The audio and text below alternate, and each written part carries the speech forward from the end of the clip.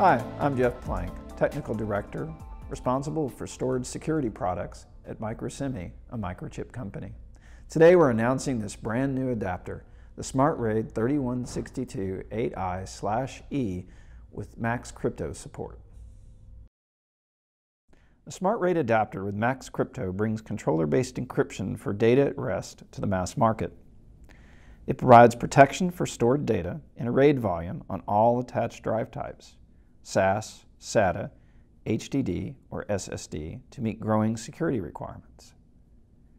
The on-adapter SuperCap provides a single PCIe slot, space-efficient solution providing protection for volatile cache data through power loss and server reset.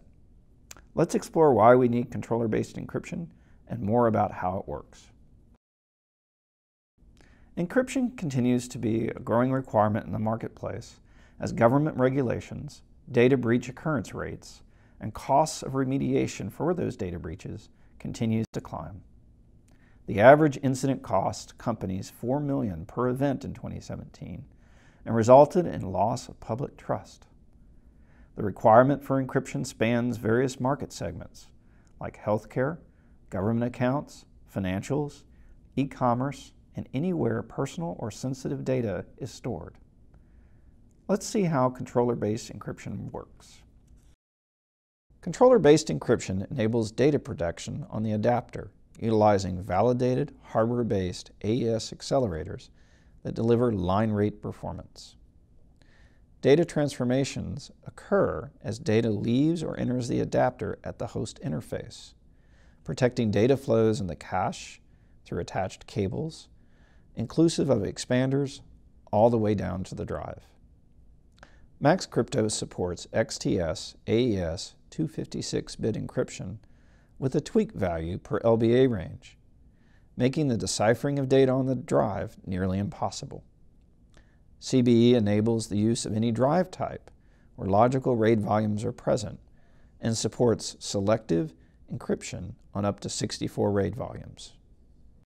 maxCrypto provides an effective local key management solution providing for drive migration between adapters, adapter replacement, and freedom from complex, costly key management infrastructure.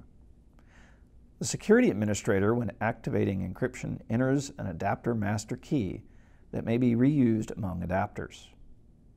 The master key protects the unique adapter-generated volume keys that are used to encrypt the data on the drive.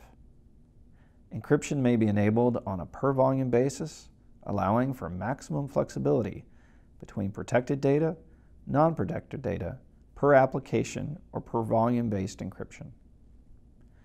Once activated, storage administrators manage their daily storage tasks unimpeded as maxCrypto operates in the background. CBE provides a number of advantages over existing software-based solutions.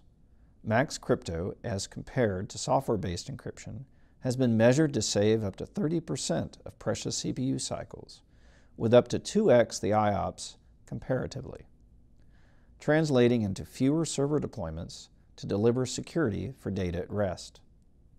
CBE is a solution available across operating systems, providing a single validated common solution, reducing implementation and deployment costs across the data center, all while providing rekey support, volume-level granularity, cryptographic erase, and secure data path to the media.